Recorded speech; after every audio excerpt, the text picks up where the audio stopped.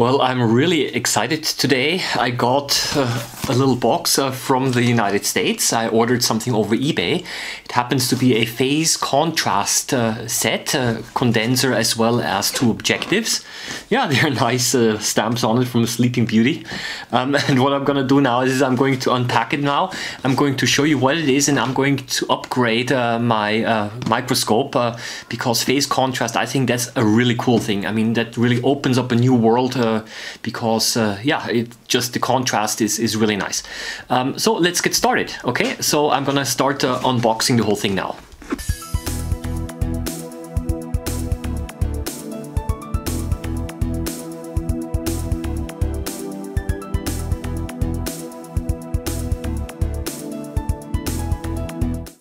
I do not want to cut through the stamps really.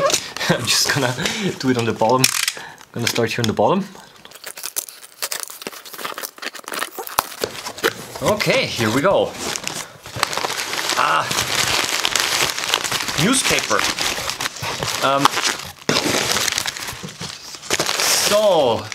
Let's get started. I think these seem to be the objectives here. Need better.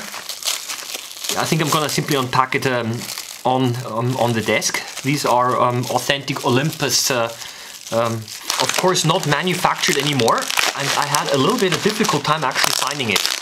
So as soon as I found it on eBay, I immediately bought it. Okay, here it is. Yeah, that's the condenser. And it's mounted beneath the stage, and then you can rotate it to adjust for the different types of contrasting. More. Yeah, that is how it looks like. Okay, let's go a little bit closer here. Okay, here it is.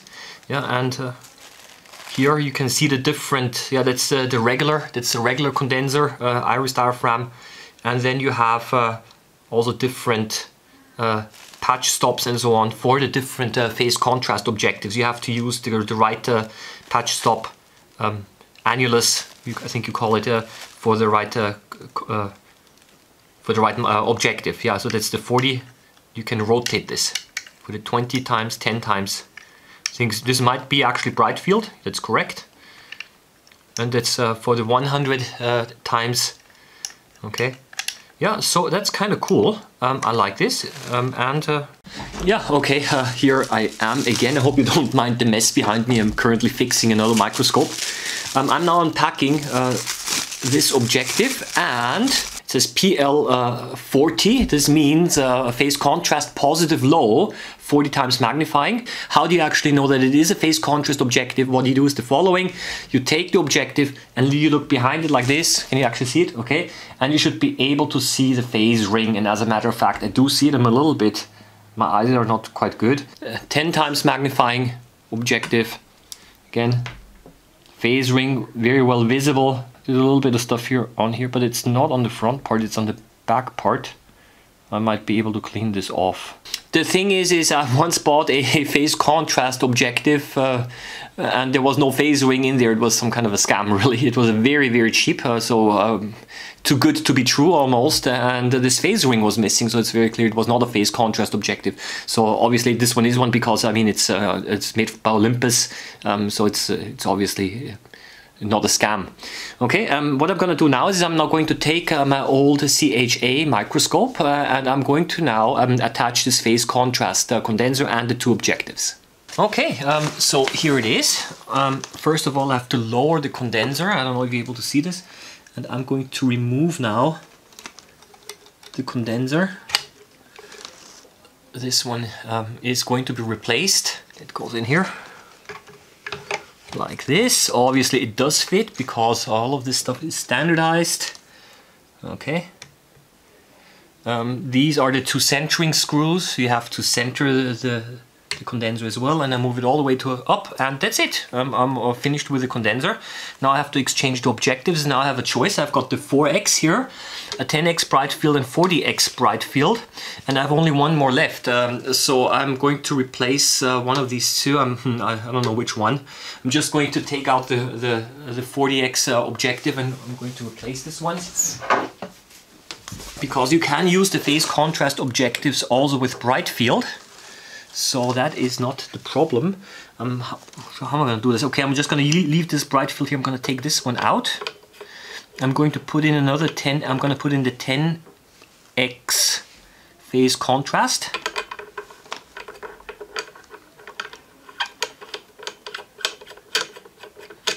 And here I'm just going to put in the 40x. This is a cap here, which is not needed. And I'm going to put in the 40x phase contrast.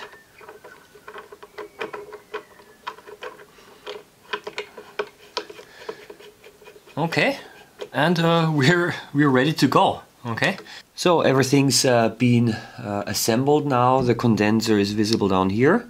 I've attached also the phase contrast objectives. There's still two non-phase contrast objectives mounted. And look at this. Not only that, but I also attached a trinocular head, and I've got also now a camera on top here. So I also got myself a new trinocular head. So now what we're going to do now is the following. I'm quickly going to show you what you see here. You can rotate this lower ring here. And you have to make sure that the number which is on the condenser here matches with the objective that you're using. So this the 100 would be for 100 times magnifying objective, which I do not have. However, this setting, I did discover that this setting also works and gives me dark field for the 4x and the 10x objective. So that's kind of nice. When you rotate this is the 0. Basically, that is bright field. And that means I do have a regular bright field condenser as well. This one is for the 10x objective, 20x, and this here is actually the diaphragm for the bright field, okay, which is then later rotated beneath it. 40x, of course, and the 100x, so we're all the way around. Okay, so that's basically what I have. I just thought I might also want to show you a little bit the condenser on the bottom, because you did not see this yet, so I'm going to lower this. I'm going to disconnect this carefully again, and you see that is basically what I get here, and it's out of focus, so I'm going to refocus a little bit. Oh, that's the wrong way. So that is basically what I have here. Okay, so this is the regular bright field condenser with an integrated diaphragm. I mean, that's the thing that most microscopes have anyway. Okay, and you can also see here there is a ring in here, right? Okay, the phase. That's not the ring, of course. That's the annulus. Okay, and for the different magnifications, you have a different annulus. Okay. So that is basically how it looks like from the bottom. And these two centering screws, I'm just going to show you also how they actually work. I'm going to put this back here. And I need to tighten it again a little bit. Okay. And it works like this, that now it's again out of focus. I'm going to refocus again. Okay, now it works. It's like this, that you have to loosen these screws, and then you can center the condenser by moving this back and forth. And the other one as well, okay? And that's pretty critical, because otherwise the image is not going to be good. So I now basically messed everything up again, so I have to I got to readjust it. Okay, so that's basically how it looks like. It's important also to say the following, that if for example I've got the 4x objective in place, so now basically I'm using the objective and I can view it in phase contrast. But if I switch this over to the 0 position, to the regular condenser, then I've got bright field. So these phase objectives work for both bright field and phase contrast. It's kind of nice. And for dark field, what I do is the following. I just move in the 4x objective, and I go here. I use either the 100 or the 40 setting, and both of them work for the 4x, and the same also for the 10x. 40 and 100. Both give me dark field. Okay, so that is because I was not quite sure at the beginning whether I can actually also have dark field with this condenser, but it's possible. Okay, it does not work. I also tried to get dark field by putting in the 40x objective and then using the 100 setting here, but this does not give me complete dark field, because evidently the annulus is not large enough and does not block out all of the light. But it's okay. I'm quite happy if I have dark field with a 10x objective as well. I'll be looking at 3 commercial slides, 3 commercial permanent mounts of water plants. The first one is Lupenia, that's the cross-section of the root. Elodia, very well-known water plant found in many aquariums. I made already another video on this where you could actually see the chloroplasts move around, and the lily, a cross section. Okay, of the anthers. Okay, so that's basically what I'll be looking at, and I'm going to compare now bright field and phase contrast. Okay, well, this is pretty self-explanatory. I'm putting this slide on the stage, and the next thing that I have to do is I have to center the phase annulus from the phase condenser. And this is basically what you see. You can see that on the lower right edge it's a little bit darker, and because what I have to do is I have to move the two levers to center this condenser in such a way that the dark area is right in the middle, like almost like this now. Normally you would use a so-called phase telescope for this, but I don't have that. And this is now in bright field. Okay, this is just regular bright field, so I set the condenser in such a way that the regular iris diaphragm is beneath the stage now. So that's basically the thing that if you have a regular bright field microscope, that's basically what you should see. The specimen, it's a plant cross-section Elodea, that's a water plant. And it is a stained specimen. This is the reason why some of the cells look red. It's, as I mentioned already, it's a commercial slide. And I'm focusing back and forth, and yeah, basically you can see all of the cell organelles, chloroplasts, and all of these things. They do not appear green because, as I mentioned, it has been stained. Okay, so now I'm switched over, and this is now phase contrast, which I'm going to show you now. Just a second, and 3, 2, 1, and now that is phase contrast. Okay, and it looks a little bit messier. Okay, there are more details visible, and the reason why it looks a little bit like this is because there are more structural details that you normally would not see are now become visible, and you can also see that some of the structures seem to have a bright, slightly bright halo around them. Here you don't see that so well. Okay, but if you look at some of the cell organelles, basically the background is darker, and some of the cell organelles have a slight bright halo around it. That is typical for phase contrast. Okay, and this basically helps to set apart from the other surrounding structures. Yeah, so basically I'm doing the same thing here as before, focusing back and forth. This is again bright field, and that is the next specimen. This is Lupinius. It's also another plant. Again, bright field. You can now see the nucleus in the middle. It is again a commercially stained slide. I guess they must have used the same stain because it's red. Okay, you can see that the nuclei are also quite well visible. They're also a little bit darker. And basically, let's simply put the image into our mind. Let's remember how it looks like, because in a few seconds I'm going to switch again back over to phase contrast. Okay, so this is still bright field. I'm moving around a little too jerkily, if you ask me. I'm just realizing this right now. I think I should have actually let the slide simply rest. 3, 2, 1. Here we go. That is phase contrast. Okay. The image is a little bit darker again because that is typical for phase contrast, at least with my setting, that the background is slightly darker. And it looks again a little bit, how shall I say, messier or not quite as calm, so to say, the image. And the reason is again because we can now see more details that are normally not visible. Now, by closing, in bright field, by closing the condenser, it's also possible to increase the contrast quite a bit.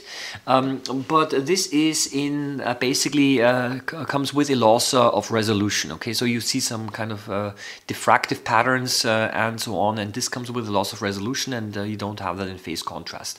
So here you actually see details that you normally wouldn't see. So what you have here is actually an overlap of staining and phase contrast. And last sample. That is again bright field, and that is the lily, a cross section of the anthers. So that's again stained. Probably they used a different stain because now some of the cells, the cytoplasm is bluish, and the nuclei, the red nuclei here, and yeah, you can see the cell walls again. Cell organelles, some of them are not stained in the middle. Okay, the stain seems to stain DNA. That's why the nuclei are visible quite nicely, yeah, that's basically what we would expect in bright field, and you can see here it looks okay, but simply for some structures, yeah, we don't see that well. So I'm going to again go 3, 2, 1, and here we go. That is phase contrast. Okay, you can now see that here around the nuclei, you can actually see that some of those structures have a bright halo around them. The background is a little bit darker, and then the structures are visible better because they are set off, because some of them are a little bit have this bright thing around them. Okay, it does appear that some of these structures do seem to appear a little bit three-dimensional, like in a relief. But I think that this does not really reflect the true state of the issue, because it simply seems to be an optical illusion that it's actually three-dimensional. It's a very thin cross section. So this is a photograph now in bright field. Let's put them next to each other. Okay, and the same thing in phase contrast. So I'm just basically going through the first specimen. This is bright field, that's lupinus, and the same thing in phase contrast. And the last sample, it's the lily, the one that we just watched, bright field, and again 3:1 phase contrast. I did adjust the colors a little bit, I have to admit. So what I want to do now is I want to give you a short theoretical explanation of phase contrast and also bright field microscopy. I think this helps understand everything a little bit better. I'm going to start off with bright field. That's basically the regular microscopy, the regular, whatever that means, the one that we most commonly use. And I just want to explain this based on the drawing that I have here. It is like this, that here from the left side we've got the microscope light, and I represent the light using this this wave. And this is the amplitude of the light, and if this light now passes through the microscopic specimen, what happens is that the specimen, which is darker or which is colored or stained, it reduces the amplitude, and you can of course now see that while the wavelength itself is the same, the amplitude is smaller, and therefore the specimen appears to be darker. Okay, and that's basically what our eye is able to pick up. Our eye is able to pick up changes in amplitude, or in different amplitudes, but not phase changes. Okay, so that's kind of the regular stuff. And now let's switch over to phase contrast. And this drawing is a little more complicated. And also, this is a very basic phase contrast principle. And what happens in phase contrast? This is the microscope optics convert changes in refractive index, which we actually cannot see as changes in color. It converts changes in refractive index into brightness changes. So let's have the following situation.